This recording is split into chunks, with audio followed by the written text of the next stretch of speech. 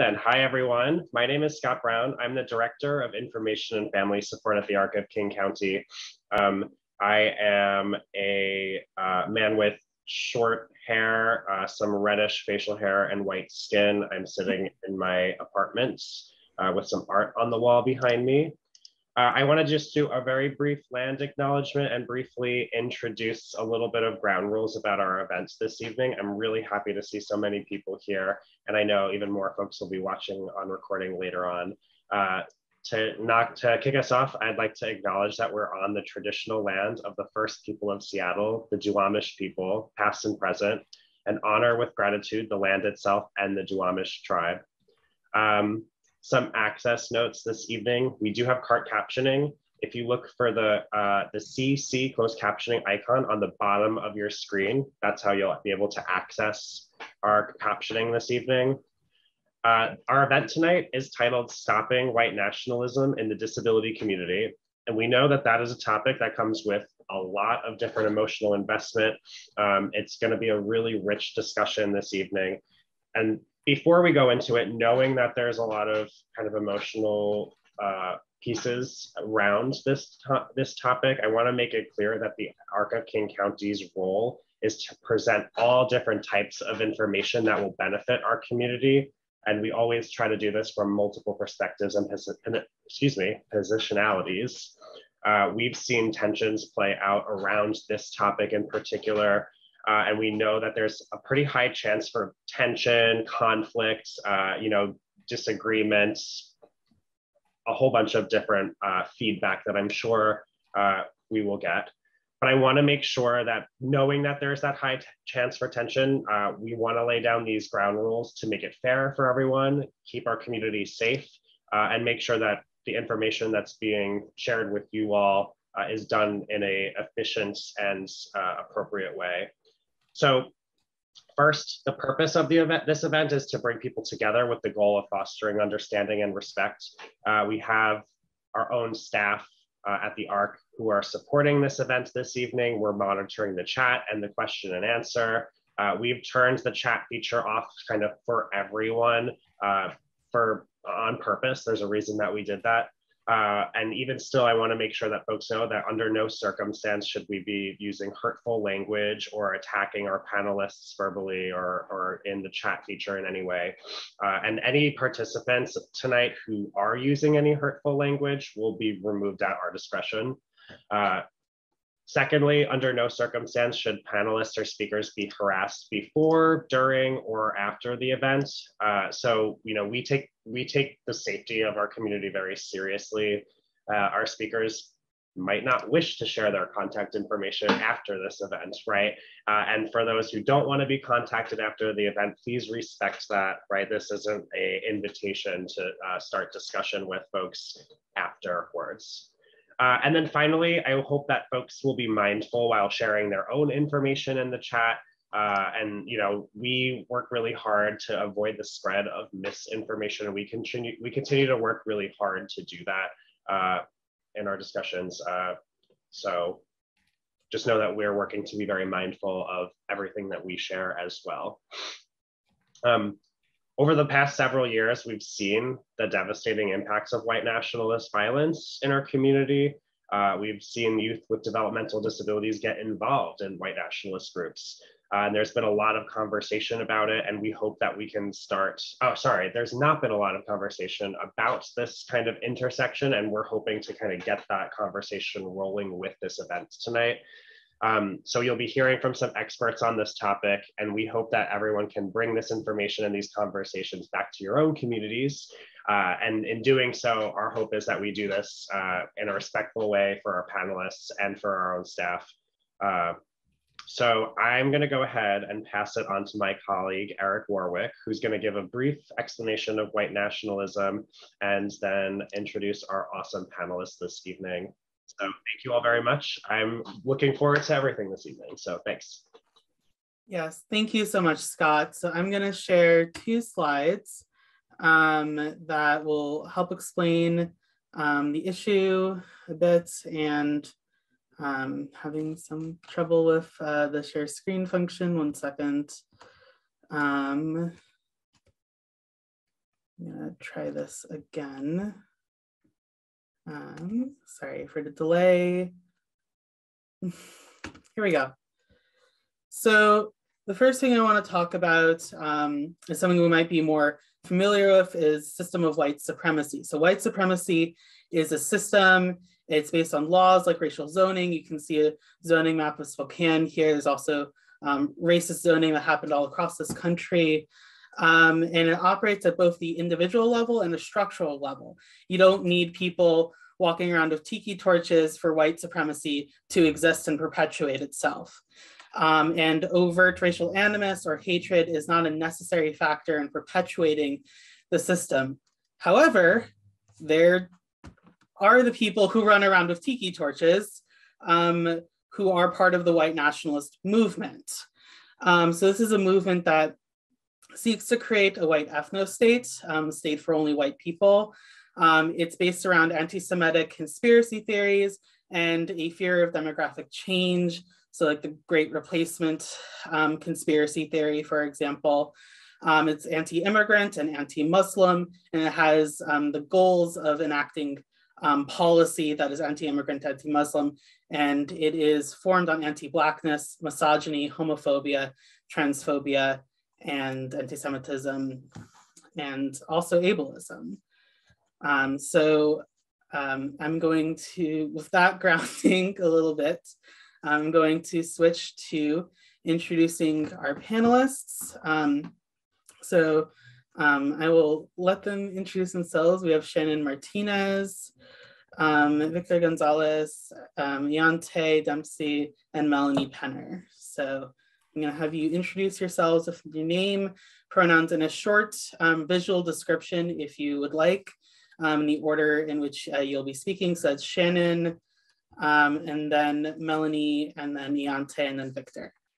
Eric, can you stop sharing your screen? Yes, thank you.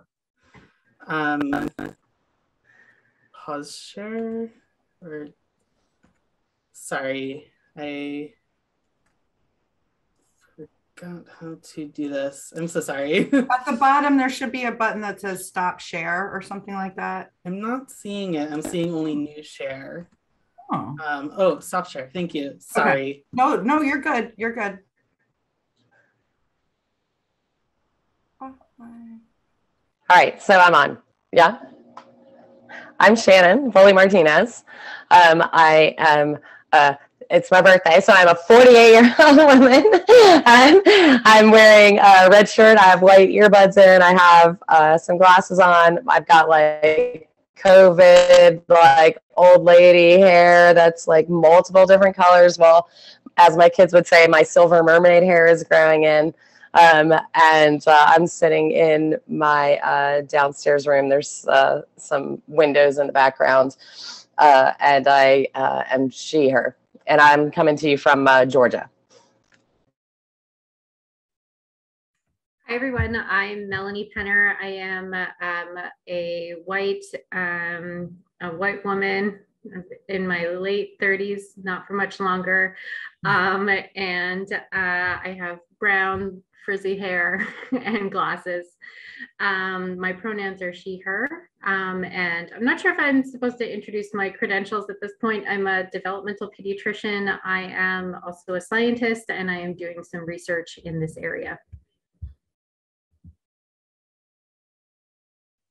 Yante? Hi, my name is Yante. My pronouns are they or she. My video is not on, but there is a picture of me. I'm a white passing person with bright pink curly hair, and I research and track the conspiracy theory known as QAnon. And Victor.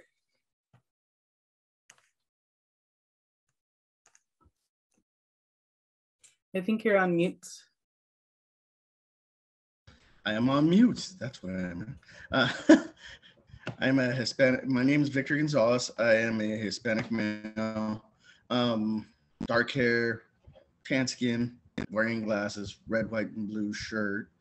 In my porch, and yeah.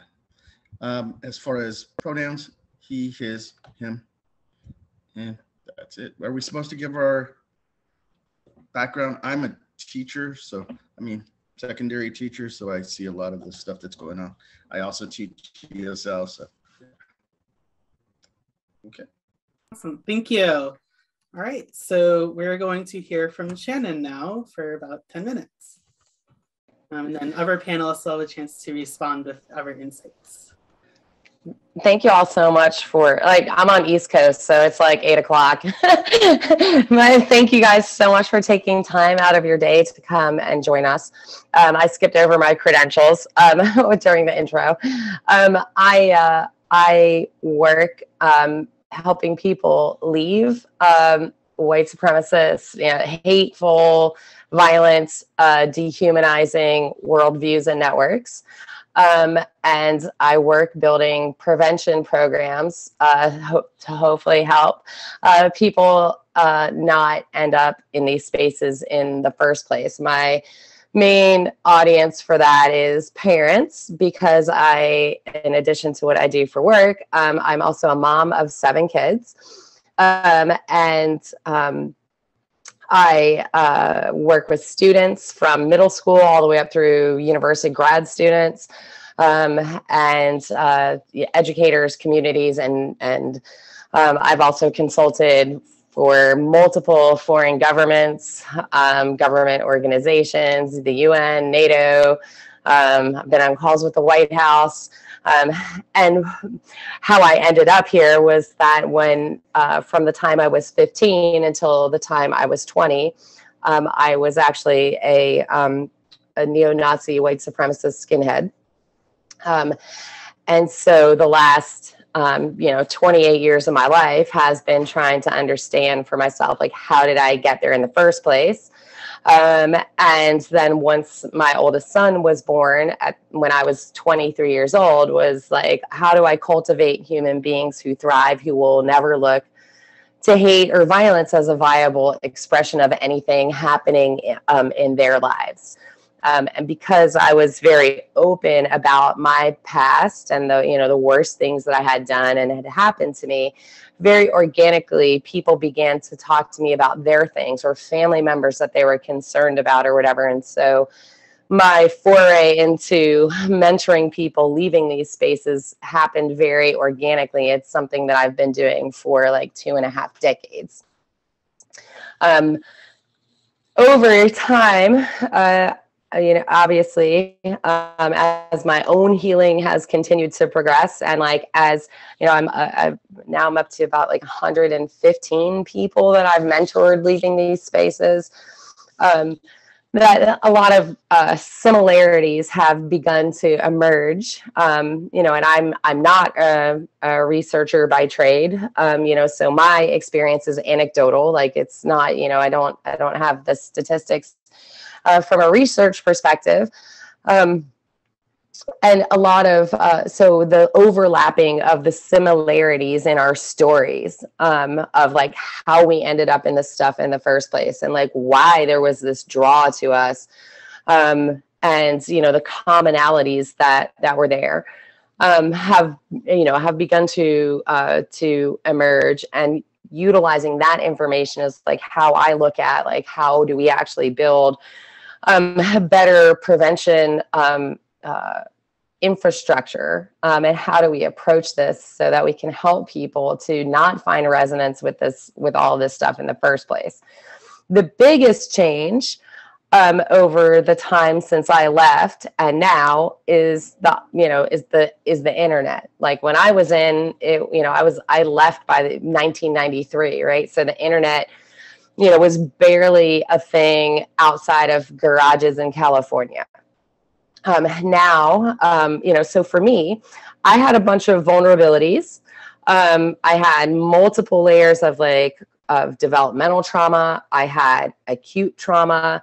I had, we moved when I was 11 years old. I was grappling with like my identity. I felt like I didn't really belong anywhere. I had a very violent episode that happened to me. And I happened to meet these white supremacist skinheads. And I think, this like self-loathing in me and rage in me, like really resonated with the rage that they displayed. And but that had to happen in a physical space, right? Like that I had to meet another human being or have a physical copy of a book or a record or something put into my hand that like introduced me to the conspiracy theories and just sort of like break down my barriers about like utilizing like racial epithets and things like that. And like to find a community, it had to be in a physical space. So I had to build like a physical echo chamber around myself. When I talk to students and young adults now, that it's like, when I ask them like, who is seeing anti-Semitic, racist, or racist comments or content online, 100% of the hands go up. And so obviously these like accidents of timing and geography for people who find vulnerability with that have like risen exponentially. That it is almost a certitude that our young people, if they have internet access, will collide with these communities and networks. And so for me, like that is incredibly alarming.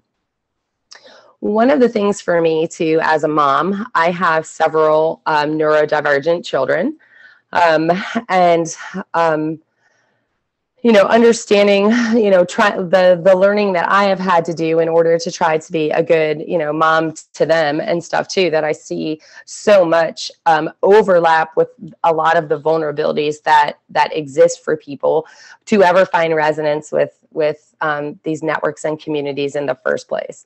That one of the draws, I think, particularly for like neurodivergent people, is that in our country, the very sad reality is that a lot of neurodivergent people have a lot of layers of trauma under, the best intentions, sometimes not, intentions of the systems that we live in, and I think that there's research to back this up, maybe Melanie knows, that neurodivergent people, have very high levels of experiencing trauma, that there's something called adverse childhood experiences, that sort of measure these sort of layers of traumas that are there while we're young.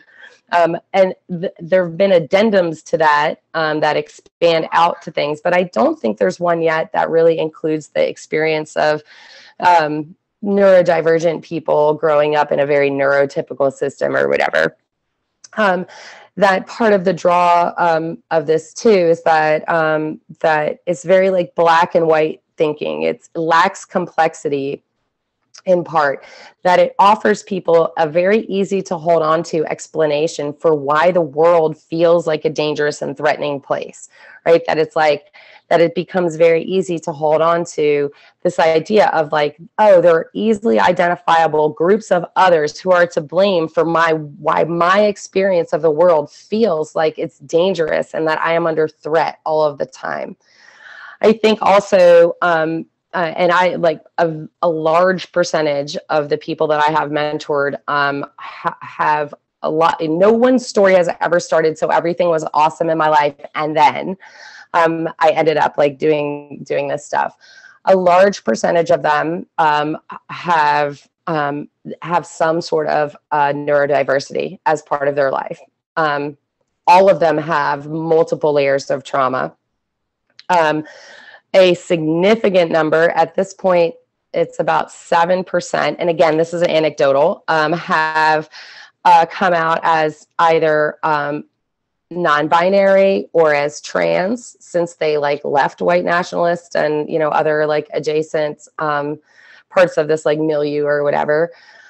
So that those are sort of like the threads and the commonalities that I see again and again with the people with whom I'm working.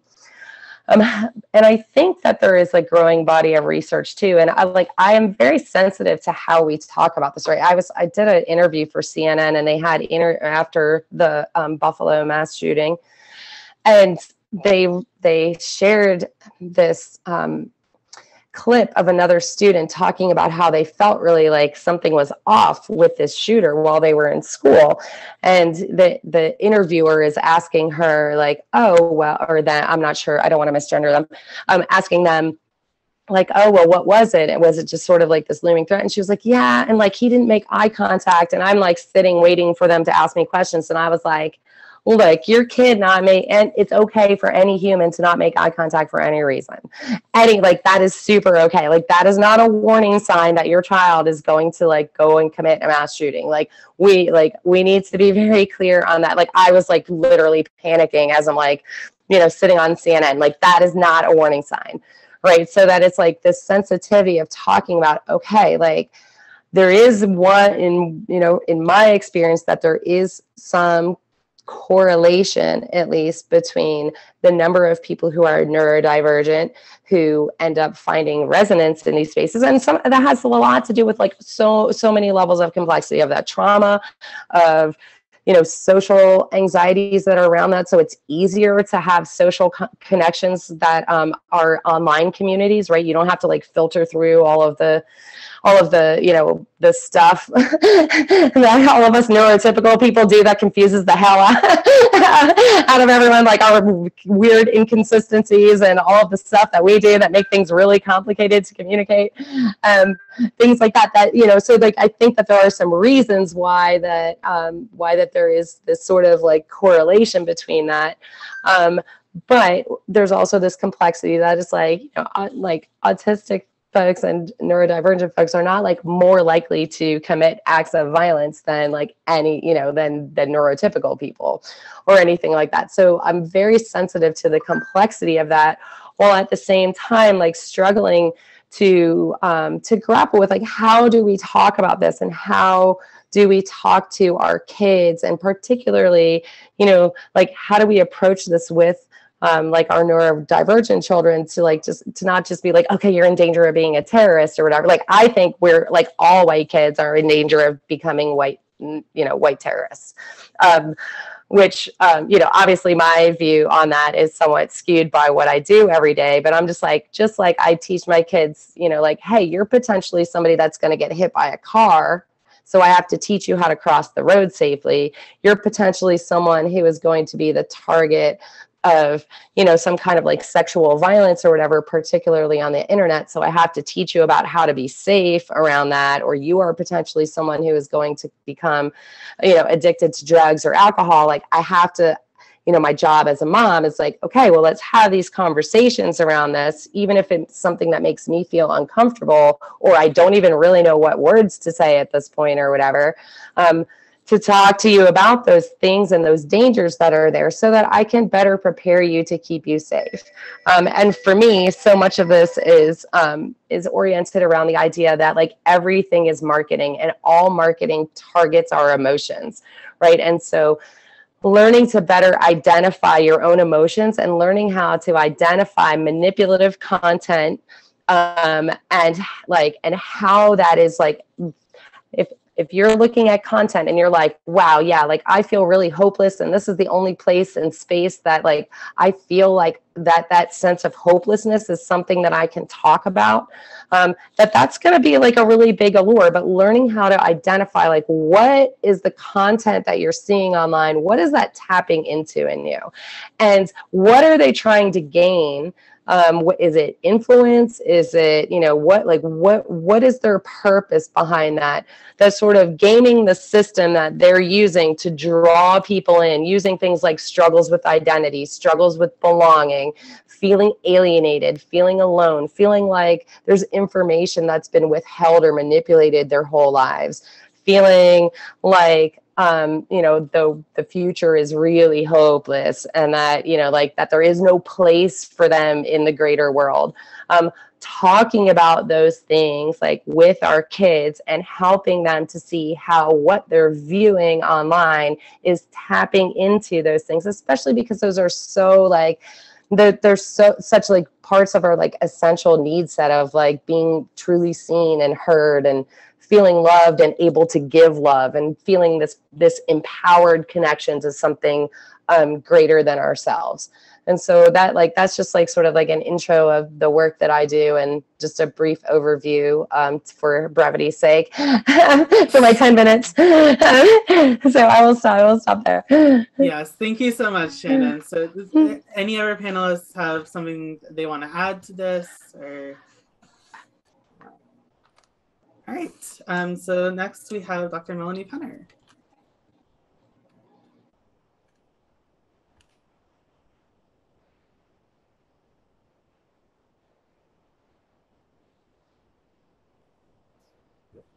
Okay, Shannon, thank you for that. And it resonated so much, and also resonated with so many of the trepidations that I had in pursuing this line of research. And I think this is an area that we need to discuss with, extreme sensitivity. And it's my hope that by kind of using research methods and working very closely with autistic people, can help to bring some meaningful information to this space. So I called my little talk Down the Rabbit Hole, Autism and Online Extremist Content. And there's a picture here of Alice in Wonderland, and she's looking down the rabbit hole. And some of this is how I came down this rabbit hole of pursuing this topic. Okay, so my disclosures, I have research funding from different places. That doesn't pay my personal salary. It allows me to hire people to do work. That includes sources from the Canadian government and from Autism Speaks. I've done some consulting work with one pharmaceutical company and a province in Canada. I've already introduced myself as a white, cisgender, heterosexual, neurotypical woman, which means I am studying a group to which I am not necessarily a member. And I'm coming to you from the traditional territory of the Wendat, the Haudenosaunee, the Chippewa, the Anishinaabe, and most recently the Mississaugas of the Credit in Toronto. So one thing I wanted to start out with is and Shannon touched on this too. Shannon touched on a lot of these things already, but the internet has often been a really positive space for autistic folks. There's a great opportunity for social interaction and community. There's a correlation between social media use and happiness in autistic adults. It falls off after a certain point, which I think probably happens in neurotypical adults too.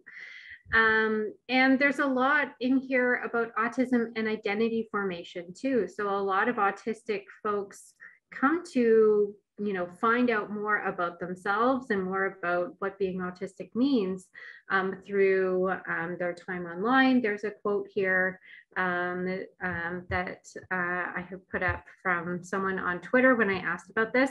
The internet was where I first found out about autism in women through the autistic community. It's been my best resource to learn about autism, but also how to navigate a diagnostic system that's based on a very masculine version of autism.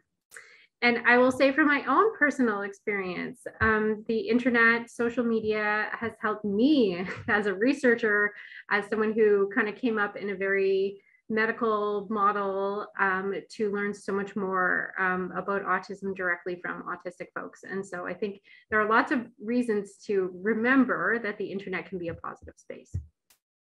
However, the tiki torches have already been mentioned once, but this is a very now iconic picture from the Charlottesville rallies in 2017. You can see, or the picture has lots of kind of younger white men, and some are kind of screaming, one particularly screaming quite angrily. And this was the inception of my interest in this, because I was listening to a podcast after this event, and I heard Elle Reeve, one of the journalists who was embedded actually with the white nationalists at Charlottesville, and reported out that many of these men were using terms like weaponized autism on online spaces like 4chan. And I heard that, and as a physician who does autism work as a researcher in this space, I was absolutely horrified to hear that term, weaponized autism. And that to me was just something I wasn't going to let go of.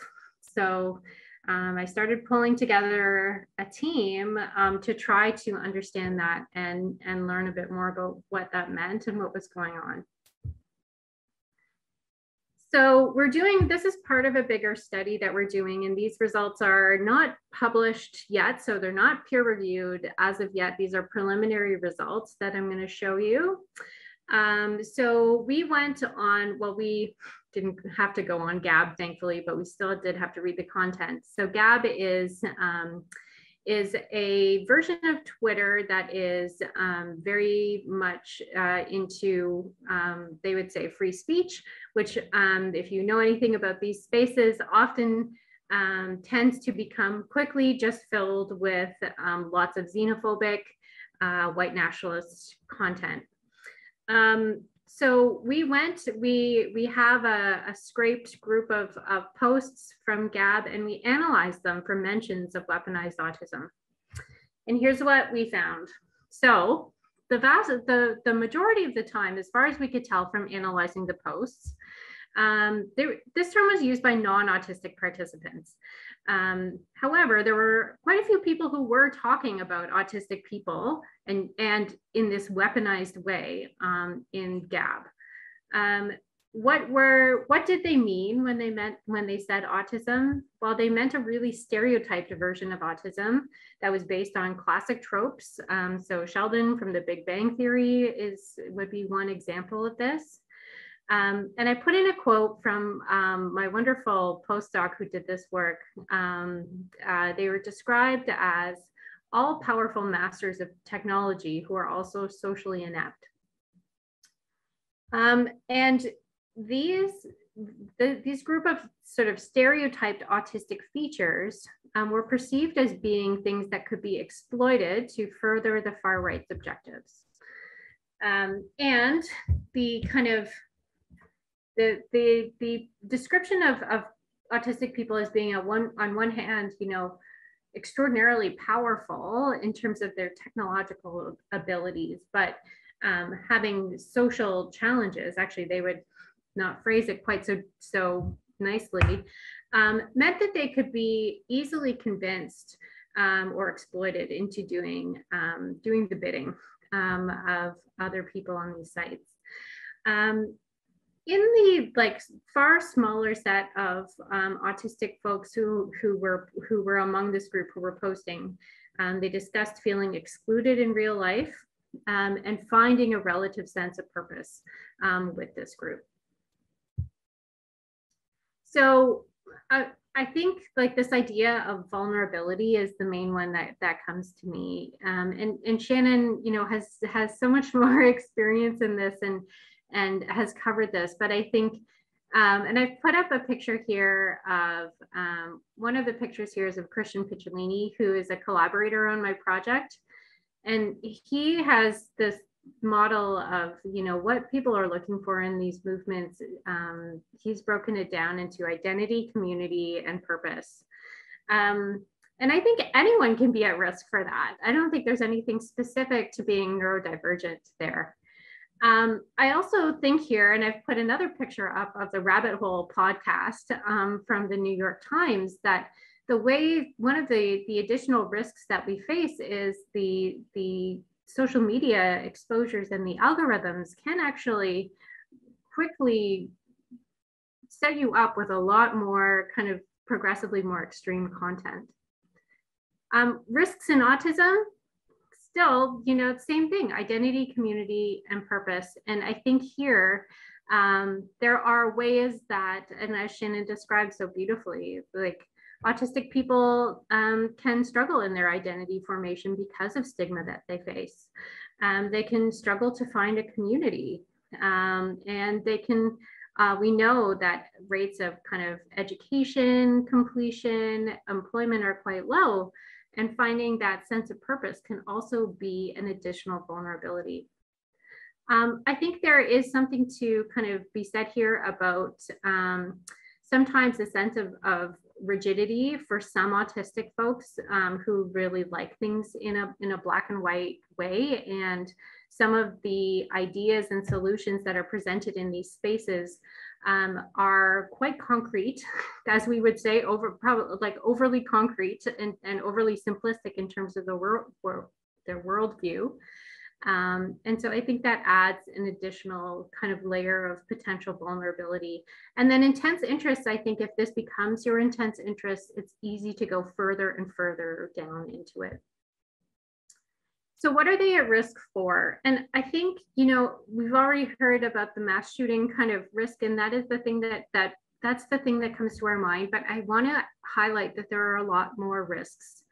So there are various forms of exploitation that can occur, and various levels of vulnerability that people might have depending on their developmental needs.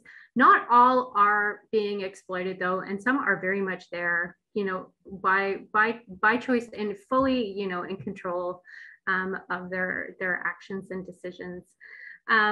You know, you could be participating in a public event associated with xenophobia, and that has associated, you know, risks to your future reputation and things like that.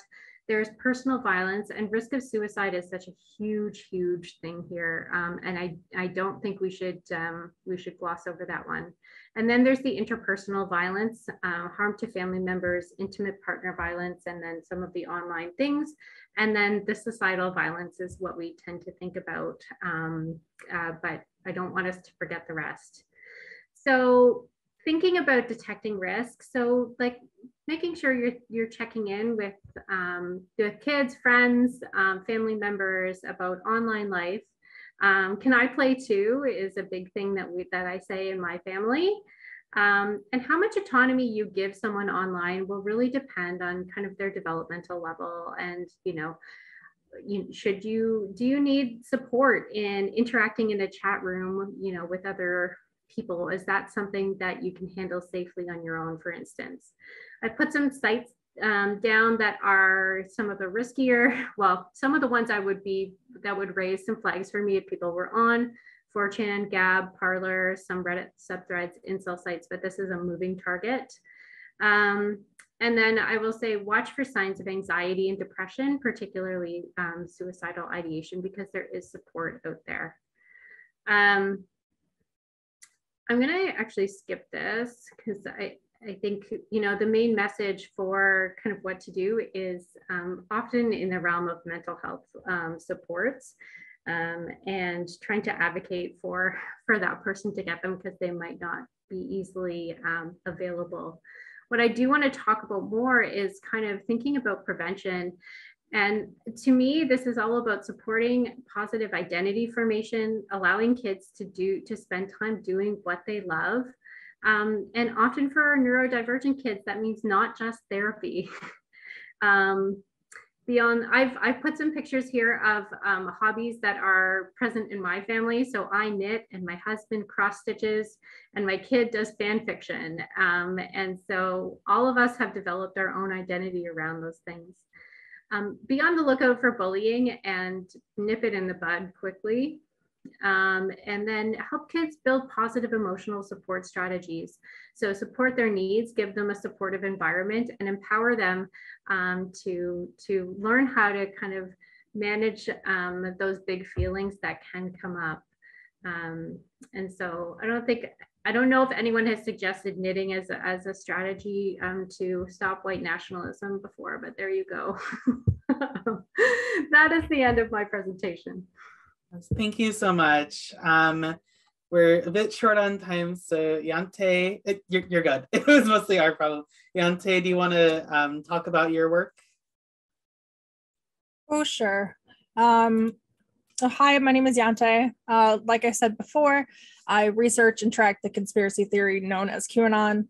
So I'm going to talk about QAnon, some specific ways QAnon appeals to autistic people, how white nationalism is incorporated into QAnon, and finally, some suggestions for what to do if your loved one is involved in a conspiracy theory like QAnon.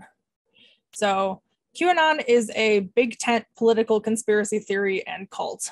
QAnon centers on cryptic posts made by an anonymous person or group simply known as Q, who claims to have high-level security clearance in the government.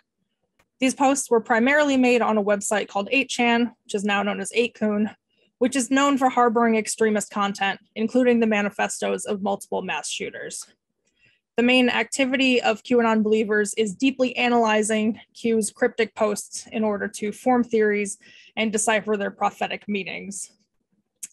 The overarching QAnon belief is that there's a global cabal of cannibalistic elites who sexually abuse and traffic children, and that Donald Trump is leading true patriotic Americans in the charge against this cabal. I say it's a big tent conspiracy because it encompasses a vast array of other conspiracies, many of which rely on anti-Semitic tropes. Though there have been in-person QAnon events, gatherings of believers primarily occur online. The online nature of QAnon, combined with believers' use of public social media networks, makes it relatively easy to infiltrate. So I made accounts using a fake name and an AI-generated picture on multiple platforms to follow and interact with QAnon adherents.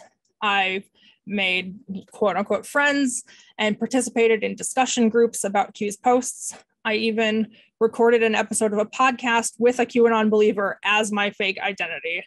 So having been involved in the QAnon community for a few years, I've gained some insights I would like to share with you. So why do people get involved in QAnon in the first place? The main motivator among people I've observed and interacted with is a desire for a sense of agency. Many QAnon believers express a sense of powerlessness about the world around them, about political corruption and the ills of society, and things in their personal lives as well. QAnon lets believers feel like they're part of a massive operation that seeks to dismantle a great evil. Many believers have said their entry point into QAnon was their calls to, quote, save the children from pedophiles and child traffickers. So people get involved out of a desire to help, to be one of the good guys, to feel like they're actively, positively contributing rather than passively accepting the evils in society. Once you're in, the social culture of QAnon gives it incredible staying power, especially for people who were already feeling isolated. The ability to rapidly build a community on social media is baked into the social culture of QAnon. So one thing you'll frequently see QAnon adherents doing on social media is participating in what are called follow trains. These are posts with lists of usernames, and then you're encouraged to follow everyone on the list and share it. It's highly encouraged to follow back anyone in the community who follows you, so you can both expand your social circles.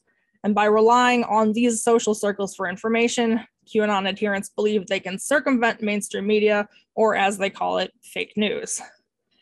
The end result is that instead of a curated social media experience, you're instead quickly exposed to a wide variety of extremist content being shared by your fellow patriots.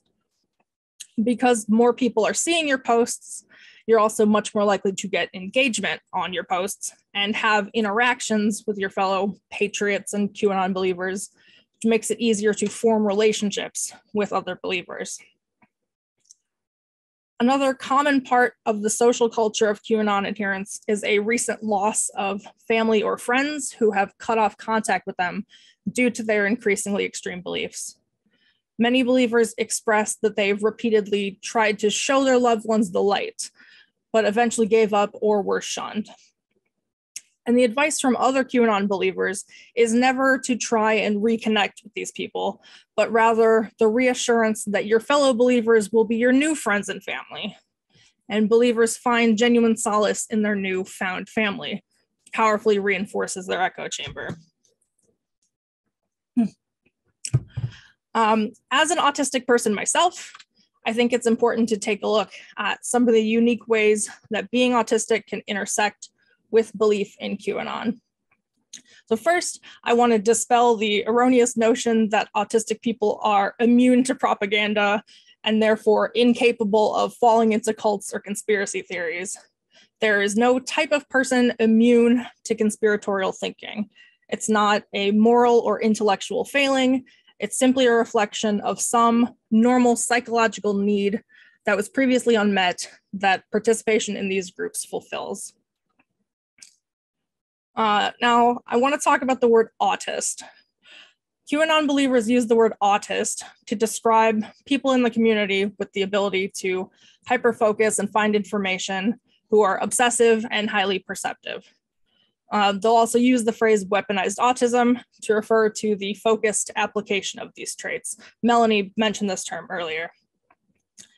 So I talked earlier about the highly cryptic nature of Q's posts. The autists are the people who obsessively find connections, bring in obscure knowledge, and build theories explaining these posts.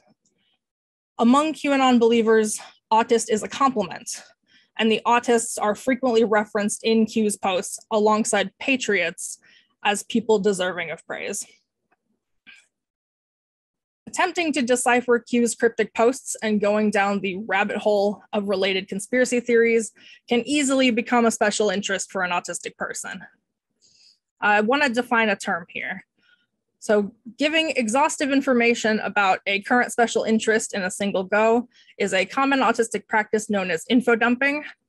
It brings a lot of us great joy to be able to info dump about our special interests. Oftentimes, info dumping is not received well. The person on the other side might consider it oversharing or a social faux pas. But among QAnon believers, however, info dumping about QAnon related topics is yet another positive trait attributed to autists. Autists who demonstrate great knowledge of Q's posts and related conspiracy theories, and those who produce extensive theories about the posts are rewarded with social clout in these circles. For people who have otherwise experienced rejection for exhibiting these autistic traits or for being labeled as autistic, participating in QAnon social circles in this way can be immensely validating. So I explained before how the social culture of QAnon makes it easy for individuals to be exposed to increasingly extremist views. Many self-identified patriots express and amplify transphobic, homophobic, racist beliefs that easily coexist alongside QAnon's anti-Semitism. White nationalists who don't adhere to the core Q beliefs still find these spaces to be fertile grounds for recruitment. One reason for this is that white nationalist ideology has its own set of conspiracy theories. For example, the Great Replacement, Eric mentioned that earlier. The Great Replacement theory is a conspiracy theory that says that Jewish elites are plotting to use immigration to replace a white majority. QAnon already relies on recycled anti-Semitic tropes and conspiracies, and as a big tent conspiracy, it invites links to other conspiracies. That makes it easy for white nationalists to introduce their racist conspiracy theories to people who already believe in QAnon. They can also appeal to QAnon believers' sense of patriotism, packaging their white nationalist beliefs as patriotic yearning for America as it once was, or put simply, to make America great again. So with all that said, what can we do? We know that cults and extremist groups target isolated people by appealing to a sense of camaraderie and support, and then act to further isolate people to keep them dependent on the group. So that's why preventing your loved ones from being isolated is crucial, both as a form of protection against recruitment and as a lifeline for those who are already involved. When asked what helped get them out, many ex-QAnon members cited close personal relationships and having frequent interactions with people outside of QAnon. So it's absolutely imperative to keep a line of communication open. When talking to your loved one, the most important rule is not to argue with them about their beliefs. These beliefs are not grounded in facts or reality, and fact-checking them won't work. There's also been some research indicating that trying to debunk conspiracies in this way can actually lead to the backfire effect that will actually cause the person to feel more resolved in their beliefs. Cults and conspiracy theories thrive on adversarial conflicts and an us versus them mentality, and arguing will firmly establish you as an adversarial them. So if you can't argue, how do you engage? The first step is to listen. If they're trying to talk to you about their beliefs, that's actually a good thing. It means they still care about you. Think of it this way. If you found out there was lead in your water, you'd want to tell the people you care about to stop drinking it. It's the same with QAnon adherents. They strongly believe that they have information that can save the world from a great evil, and they want to make you aware. The trouble is that in most cases, these warnings are met with attempts to debunk, despite their conviction that they know the answer. To them, it's like they're showing you a water quality test that says the water is full of lead, only to be repeatedly told, well, I always drink the water and I'm fine, you're delusional. Dismissing them will only push them further into the group of people who will listen and validate their beliefs. So the first step is to listen. While debating is off the table, discussing is not. You can try asking them questions that show you're interested in hearing what they have to say, while also planting seeds of cognitive dissonance.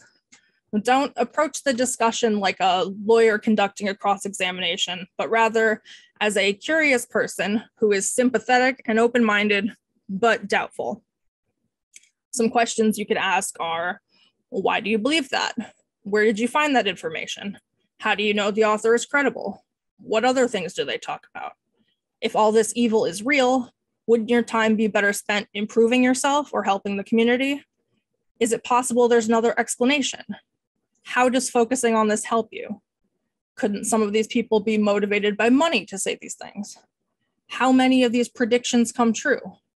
What if they're lying? And so on. Your goal is not to convince them, but rather to show that you hear them and to introduce some questions that they won't hear from other believers. You can also, of course, engage with them about other topics. Ask them about how their other hobbies are going. Bring up something interesting related to one of their special interests. If you don't know what their special interests are, now is a great time to find out. Remember earlier how I mentioned info dumping is often met with negativity. So you can invite them to tell you as much as they want about what they're interested in and engage with them about it. Ask questions about it. It's important to remind them about their other passions and to give them space to share that with you without the fear of dismissal or rejection. Finally, I want to try to get them out of their echo chamber. Invite them to activities. Try directing them towards new communities and hobbies. You could try finding a weekend class or workshop on some interesting topic, going to a fair or festival of some type, or visiting a museum or exhibit related to one of their interests. Even just going for a walk, watching a movie, or playing a single-player video game is time they're spending away from their online echo chamber. The bottom line is you need to talk to your kids. You need to learn what they're interested in and support them in cultivating those interests that are grounded in a reality outside of the conspiracy. You need to listen to them and not be dismissive or combative. And you need to build a relationship where they feel like they can talk to you and actually be heard. Thanks. Thank you so much, Yante. Next is Victor Gonzalez, and we're just gonna go over a little bit. So, all right. Hello, my name is Victor Gonzalez. I'll try and keep it brief just for time's sake. I'm not going to run through a bunch of different scenarios. The biggest thing we have here, and I think everyone else that's on the panel has come back to this fact. I'm a teacher, so I've actually seen where those kids are being targeted or being drawn in through things, as far as things I've seen them heard them say, and also things that they've said to other students. Quick review, just so I can just let everybody know, as far as there's 7.3 million students in the American educational system that receive special ed. I mean, I didn't break it down to how many are autistic, how many, but I looked at this as though we were just doing special ed, special needs, and mental illnesses all together. But we're looking at about 14.4% of all the educational population. Let's also recall, as everybody else has said, and I think we all know, that white nationalism is also part of the base part of that is nationalism, which in and of itself is a problem, as nationalism starts to lead to the idea that one country is better than another. But then whenever we bring in white nationalism, one group of people who live in this country are better than any other country. That is perpetuated and leads to more of a fascist idea. And fascists generally tend to, historically, look for to find simple answers to the problems that their people are facing, or that their nation is facing. Hitler found the idea that inferior races were causing all the damage to Germany. Here we have the idea of replacement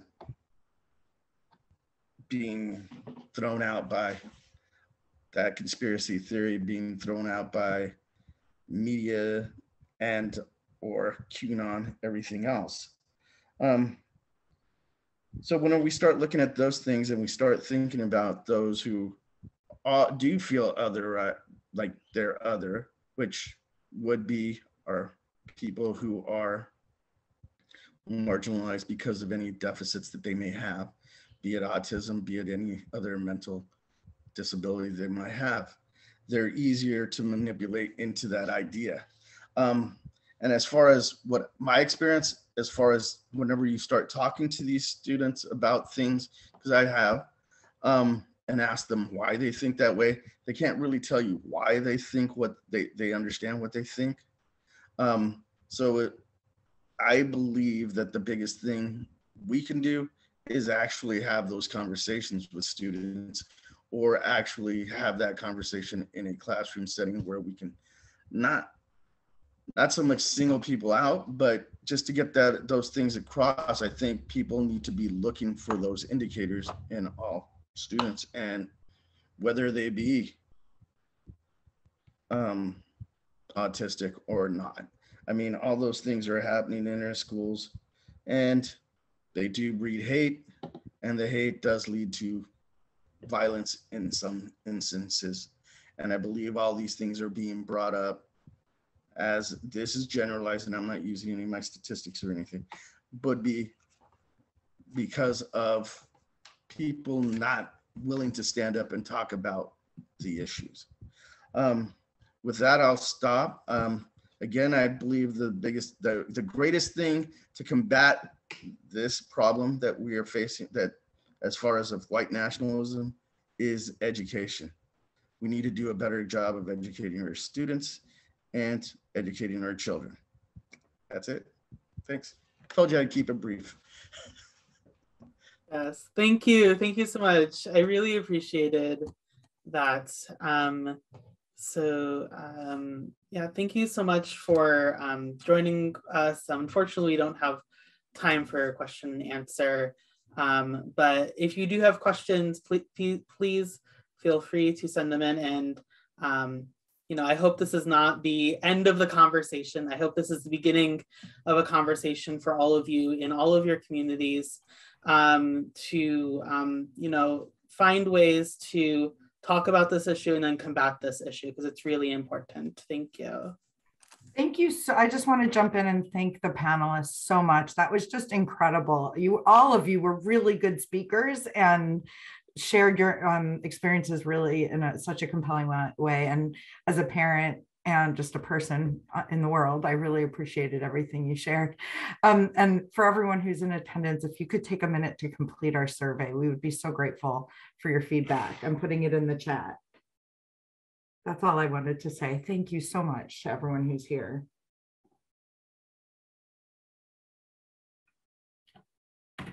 And have a good night, everyone. Thank you for being here. Thank you so much for inviting us. Stay dry. It is wet out there tonight. Have a good night. Thank you. Thank you so much, everyone. Thanks for coming.